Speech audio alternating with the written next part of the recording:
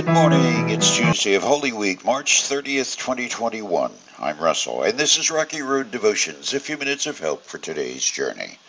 Our devotion today is entitled, When Intelligence Turns Foolish, and our scripture is 1 Corinthians chapter 1. The message of the cross is foolish to those who are headed for destruction, but we who are being saved know it is the very power of God. As the scriptures say, I will destroy the wisdom of the wise and discard the intelligence of the intelligent.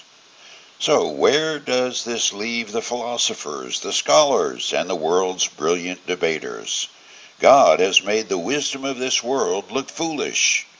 Since God in his wisdom saw to it that the world would never know him through human wisdom, he has used our foolish preaching to save those who believe.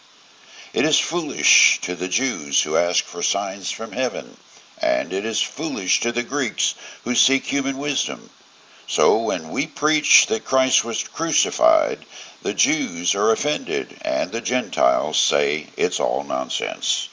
But to those called by God to salvation, both Jews and Gentiles, Christ is the power of God and the wisdom of God. This foolish plan of God is wiser than the wisest of human plans, and God's weakness is stronger than the greatest of human strength. There's a lot of intelligence in the world, from Albert Einstein to all the medical, political, and social scientists, added to space engineers, agricultural wizards of GMO fame, and those who put astronauts into space, particularly those who bring them back safe to Earth.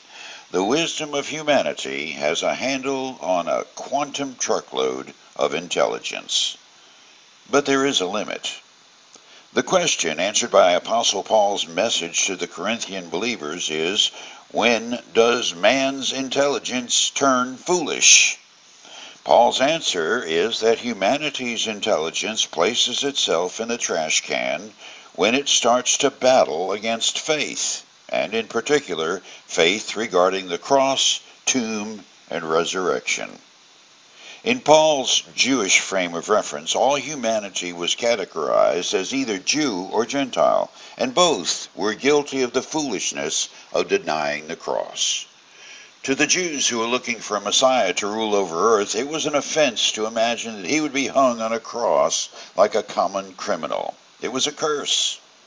To the Gentiles, particularly the philosophers, thinkers, and debaters, the whole idea of power without human intelligence that can be proven and held in hand was just pure nonsense.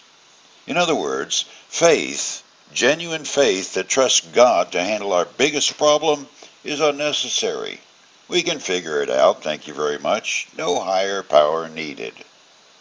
For humans endowed with sentient life and awareness of both sensory and abstract dimensions of existence, dependence on some unseen creator is a non sequitur. There isn't anything we can't do for ourselves. So, creating a creator is for the foolish and weak. However, for those who care to admit the truth, we don't have nearly the intelligence with which we credit ourselves. Chief among the evidence is the most basic question, and arguably the most important question, that question of what happens when this life is over. To deny the continuance of sentient existence solely on the basis of flesh decomposing is to push an argument from silence. No life seen is only proof that you cannot see with human eyes or measure with human intelligence what lies beyond the grave. There are some things the zeros and ones of artificial intelligence cannot measure. For that, you need faith. For you today, we're into the sacred season of faith known as Holy Week. The Passion is unfolding, and the faithful are seeing the evidence of things not seen. All true intelligence is born of and lives in faith in God, the author of faith. You chew on that as you hit the rocky road. Have a blessed day.